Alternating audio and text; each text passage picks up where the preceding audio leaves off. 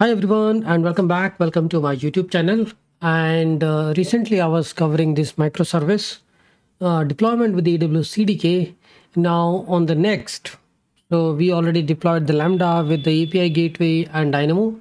Now on the next, I wanted to try with this real application. The real application I can check one of the playlist of which I was covering is Airbnb clone. And I wanted to finish this playlist on a particular stage where you can pick up. So we already did lots of things already, like the basic setup, database design, Next.js we are using with the NextAuth and Auth0 for session management. And we are writing APIs in the NestJS. So these are the couple of videos are already there. So if you are lost about my current video, which I'm going to publish, then you first check on these.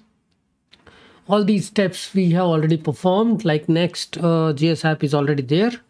And this is kind of quite running. I just need to populate the Auth0 client ID and client ID on the UI. So I should be able to do the login, and I should be able to log in and do stuff like booking and all. So those pages I need to create. So that is the piece of the pie which we are going to solve here. This is the Next.js apps SSR, and we are using NextAuth. NextAuth is the authentication library which is managing the session for our API routes and the protected pages. It is using the Auth0. I mean, there is a NextAuth package is there. You just need to configure the client ID and a session, and you can manage.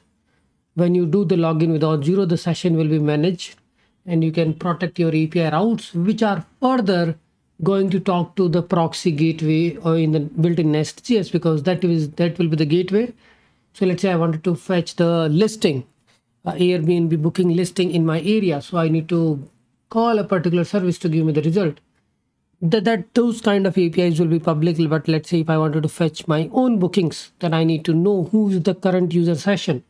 That session we need to propagate from Next.js API routes and pass that token to the gateway. That will forward the same thing to the target service. We will know the user identity, and we will return the data based on the user ID, because that is the logged in user. Like the bookings, previous booking history, and do the new booking. All these will happen through the Next.js APIs which we have here. And how we are going to interface the Next.js, the pages will talk to Next.js API routes. API routes will further communicate to our services. Okay, this is the, let's say these are the pages. They will access the server-side API routes. Those API routes internally will call the Next.js API endpoint to do all these operations. Okay, so that's the real picture which we are talking about. This piece is already done. We are able to get the bearer token. Once this is, I think, there, enrich the token integrity with the proxy and microservice, how that should happen. Once you get a token, by doing authentication with Auth0, that same token, authorization token, you need to forward to the services so that they can validate the user and return the data. So that is the next piece of the puzzle which we are going to solve. So let's start with the writing a first microservice. Authentication is already happening with the NextAuth. We need to onboard the user. Let's say in the Auth0 also you can configure, okay, sign in with the Google. All these social providers are there. That's very easy to integrate. For now, let's say I already have an existing user, and I can just do the login. Simply do the login, and here sign in with Auth0. When you click onto it, then it will take you to the Auth0 screen. There you can also log in with the Google, log in with the Facebook, log in with the Twitter, and that will enable you to access my application as a logged in user. Okay. So once you enter, your session will be initialized, and then at server side you have your session token in the cookies. So all these communication when Next.js client and Next.js API routes are happening through the cookies, and same cookies, authorization cookies, we are passing to the services. So I mean, there are different ways to do this. What I'm going to do is always going to be depend on Next.js API routes. Next.js API routes first will check my session. If my session is valid, then only I should be able to talk to Next.js API gateway. Or let's say tomorrow, if I want to access the Next.js APIs also,